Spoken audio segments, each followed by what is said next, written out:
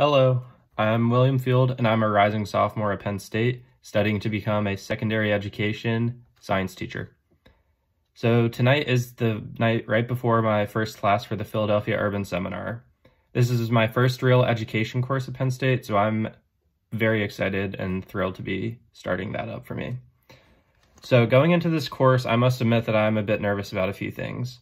I'm nervous about having controversial discussions with peers, that students of a different background won't accept me in their class setting, and that I'm going to get scared away from teaching as a career. I have hopes that this course will put these worries away, and that this experience will be unique and very educational for me, and that I will have a great outlook on teaching as a career in the end of it. So I'm very excited to see how I'm going to grow through this course. Hi, it's me again, and I just finished the Philadelphia Urban Seminar. And I have to be honest, this course has been so much more than what I expected and presumed it to be prior to taking this course. I ended up learning so much practical information that I can apply to my future classroom as a future educator, and that I can apply currently to my life. So I'm beyond ecstatic that I ended up taking this course and learning all this information, because I seriously was not expecting to learn so much practical, useful information that I can apply in my life and classroom in the future. So I'm really happy I took this course. So I'm going to talk about a few of the things that I learned about, and then I'm going to address one that particularly stood out to me. So some of the information that really stood out to me in this course were the detrimental effects of the white supremacist patriarchy ideology on oppressed individuals, the importance of knowing your gender story and owning your gender story, the value of putting yourself in a stretch in order to grow and better yourself as an individual, and the dangers of confining people to a single story. So these are just a few things that really stood out to me that I didn't know much about prior to taking this course, and I'm happy I learned a lot about. But the one thing that stood out to me the most is the 4 agreements created by Don Miguel Ruiz. The 4 agreements stood out to me so much because following them helps you live your life to your full potential. And anyone can use this in their lives. It's not confined to a certain group of people. Anyone can follow this and better their lives by living by these 4 agreements. They help you live impeccably and free of sin. Sin is anything that works against yourself. So following these agreements helps you work for yourself and not work against yourself. So I'm going to list off the 4 agreements right now. The first agreement is to be impeccable with your word. This means to be clear and careful in what you choose to say, and to be considerate of yourself and the other people around you. The second agreement is to not take anything personally. This means to have a strong sense of self and to not be swayed or hurt based off the opinions of other people around you.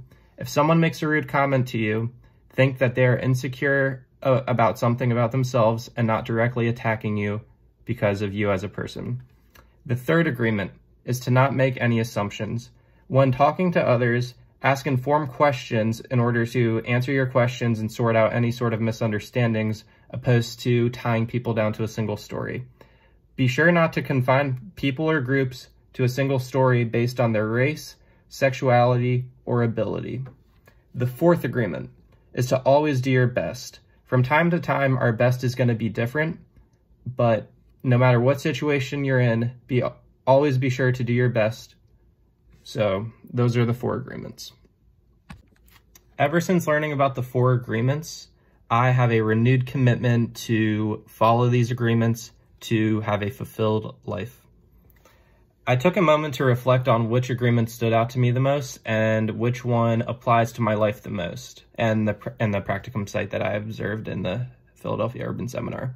And the one that stood out to me the most and applies the most is definitely the second agreement, not to take anything personally. When I was very young, I was probably around 5th grade at the time, I took my sports that I played very seriously. I put so much hard work and value and effort into my sports. I played baseball and tennis, and I really had a big dream of just going pro and making a life out of the sports that I love to play. I was definitely a dreamer, and now looking back, I know it's not realistic for me to have done that, but I just was so firm in belief that I could do that. And at a young age, I received a lot of criticism because I was rather vocal about having these dreams, thinking that I can go pro. And hearing this from people that I really cared about, it was a big struggle for me. I took the criticism and comments of people saying that I'm not good enough, I'm too small, not strong enough, I'm not quick enough. These comments that people said to me, I took very personally and would just bottle it up, and it was not the best feeling. So I, in the past, definitely struggled with taking things personally, and reflecting on that now with a new mindset is just really hard to think that I did not live according to the second agreement, and it's upsetting to me. But I'm very happy now that I have a better understanding of the second agreement and that I can apply it to my life in order to not take things personally, and to realize that the comments and actions of other people towards me isn't because of me as a person, and it's instead because of a potential insecurity or something that's going on in that person's life. So I'm very happy I'm able to slow down and just think about the reasoning behind why someone is saying something to me instead of taking it personally. Something we learned in class that is very applicable to following the second and third agreement, the second agreement to not take anything personally and the third agreement to not make any assumptions, is a concept called I wonder statements. So I wonder statements help you slow down and realize that a person is not intentionally attacking you as a person whenever they make some rude comment or remark or action towards you. And it also helps you not assume certain things about the person who is attacking you. So for example, your immediate reaction could be, or your immediate thought process could be that the person saying rude things to you is a bad person, they don't like me, they're just after me. So those are the initial thoughts that are going to go on in your mind if you're not following the second and third agreements. But these I wonder statements can help you slow down and truly follow these second and third agreements. So I'm going to give an example that can be applied to a teacher. So teaching is a high stress job, and you're constantly going to be hearing potentially negative comments and remarks from students, fellow teachers, administrators, and parents. So whenever you hear a negative remark from them, instead of just taking it as a personal attack and just being really upset with yourself and questioning your values and beliefs and trying to change, form these I wonder statements. So for example, you can, if a administrator is saying some rude things to you, ask yourself, I wonder if this administrator is having a tough time with either their husband or wife. I wonder if there's fighting going on in their household. If a student is attacking you in any way, ask, I wonder if this student is in a good situation at home and has a good influence with their parents. So slow down and truly ask these questions, and this will help you follow the second and third agreement and have a much more fulfilled feeling about your life. My practicum site was a 10th grade chemistry course, and it was taught by Mr. Coley. We had some great discussion about the application of the second agreement, not to take anything personally, in the context of teaching. So he has been teaching for 5 years now, so he's a younger teacher, and early on in his career, he definitely struggled with taking the comments of administrators, students, and parents to heart.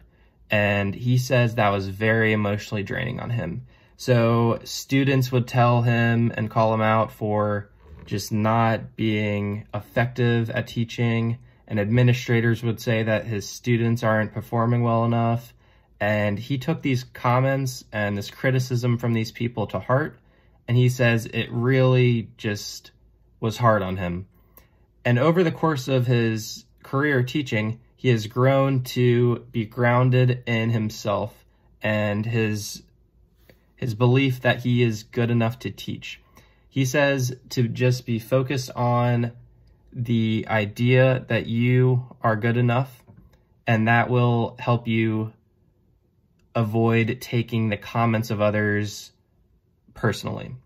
He says this is a major skill to develop as a teacher, and it's very difficult to develop, but obeying and following the second agreement in the long run will help you become a much more grounded and effective teacher. Hearing Mr. Coley's story made me really think back to the lecture about the emotions of teaching. Teaching is a very emotionally draining job, and it is so important not to take the comments and criticism from people you're affiliated with to heart and personally. So I have really learned so much in this course and in my practicum site and my cluster group about staying strong in what you believe in and holding value in yourself and your beliefs, and to not get swayed or discouraged by the comments and criticisms of other people. To not take that personally is such a crucial thing. This course has truly taught me so much and has given me so many things I want to apply and use in my future classroom. And I'm so thankful I have had the experience to learn these things and meet great people.